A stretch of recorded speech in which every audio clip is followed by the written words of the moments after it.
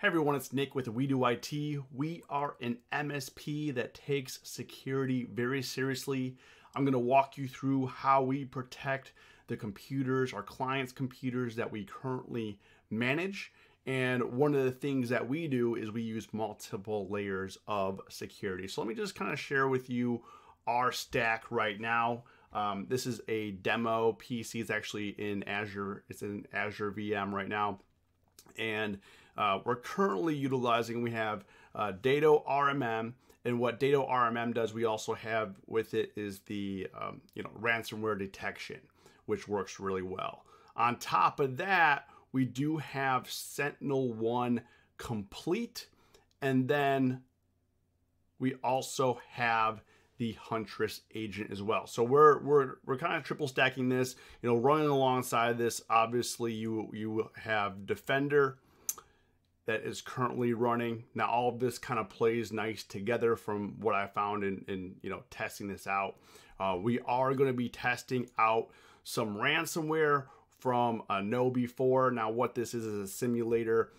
You can definitely download different types of ransomware and stuff like that, but I would encourage you to be very, very careful.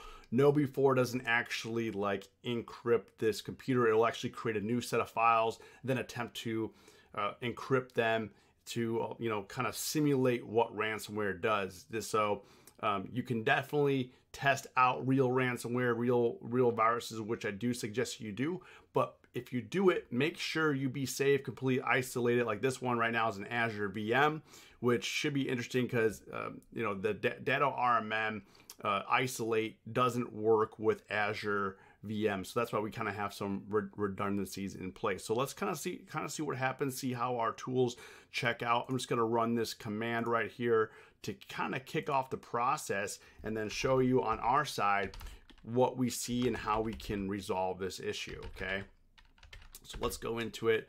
We're just going to start the process here, and what it's doing right now is creating these files right here. So you've got Word document, we have a PDF here, PowerPoint, and Excel, and immediately, as you can see right here, we have detected, or SentinelOne detected, that there's a threat, and almost immediately it didn't even get to encrypt this. So we'll see what happens. We have the threat. I'm going to actually move this down here. SentinelOne picked it up right away, the executable that's currently running the software. We'll see what happens when we move this window over here, and we'll see if it actually starts to encrypts these files right here. SentinelOne is saying there's no threats detected right now because it actually removed it. I'll show you on our end here while it's doing that, some of the what it did here. So far it has not encrypted that. It's gonna wait some time for the system to settle down, so we have time to review this. So already, let me move this over here. Already SentinelOne has picked this up. This was the main runner.exe, which we picked up on our on the computer itself. Let's see what it did. So it said it killed, preemptive, it quarantined, it remediated, and it even rolled back prior to what it is. And I will explain that all to you here. Let's just go into, what all of that actually means. We can go back here. And you can kind of see, what it actually did from this point of view too. So, immediately SentinelOne, like I said, we were using a security stack. SentinelOne was the first to identify the issue, and they went through the mitigation action of kill, quarantine, remediate, and roll back.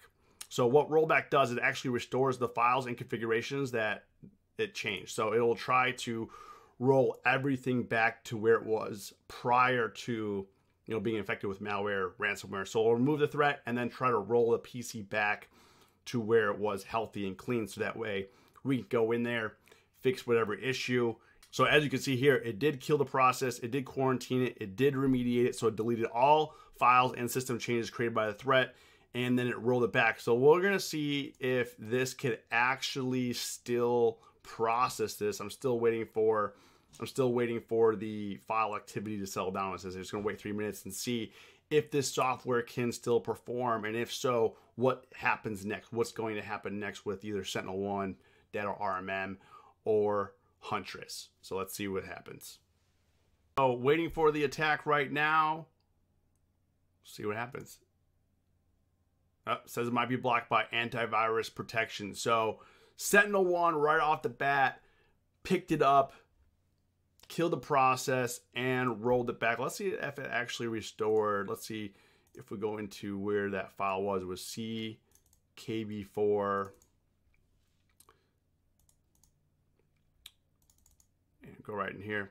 Yep, and it's nowhere to be found, that main runner.exe, so it killed it. And it was actually so fast it didn't even get to encrypt those files. Those files are still safe, still not encrypted. Now, you know, one of the things is like Datto RMM we're getting blown up with alerts here because, you know, SentinelOne came through and said, hey, there was something malicious on this, and we get sent that to our help desk so that we can immediately remediate. But as you can see, SentinelOne took care of the issue even before we even are getting alerted here, because it happened, you know, so fast. It happened, you know, so quick that it was able to resolve this issue. So, you know, one of the things that I will recommend to you or to any business or any MSP, you know, test your software stack out.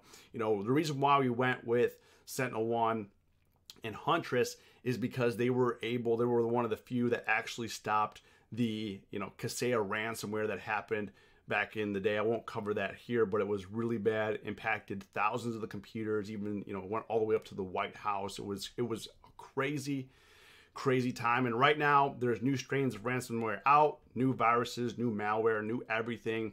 So you want to, you know, at least every quarter test your software security stack, because things change. You know, right now I believe that SentinelOne paired with Huntress and Datto RMM are a very, very, very good solution.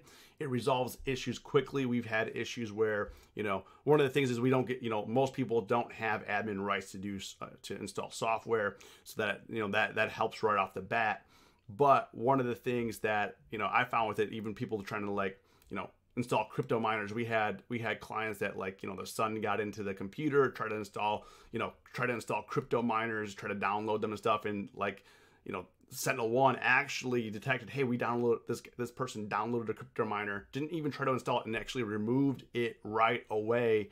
So that way, you know, you got to keep your network safe. You know, and then that's what I do. So I test everything, make sure everything is good for our clients. And then what I do on a normal basis is I'm always testing these, but I'm also testing out different products all the time and saying, hey, how do things, you know, react when we do this? What kind of software, you know, is, you know, what kind of viruses can we throw at this, or malware or whatever, ransomware at this? You know, is our security stack the best security stack, not only for us, but for our clients, because our clients are trusting us to protect them, to, you know, if something does go wrong, like, you know, you saw here, if something did go wrong, how quickly can it be resolved? How quickly can we remediate the issue? And that's one of the things that, you know, we strive for here at wedoIT, is trying to be at the top. And I know, like, some people are like, hey, you spend a lot of time on security, you know, your MSP bundle is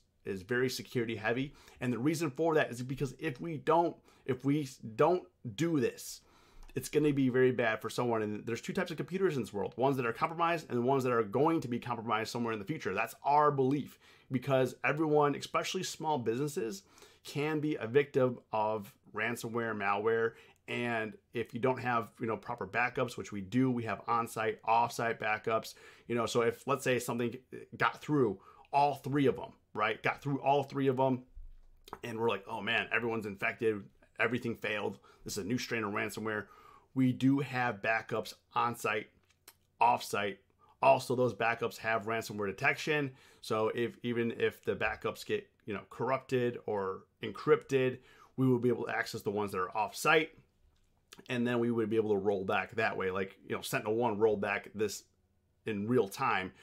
If it got really bad, we would have to, you know, restore from a full backup as well, for a server or workstation or whatever the case is. So, you know, I hope you found this useful. Hope you found it valuable. This is what we currently do. If you're not testing this, if you're not doing this, I strongly recommend that you do.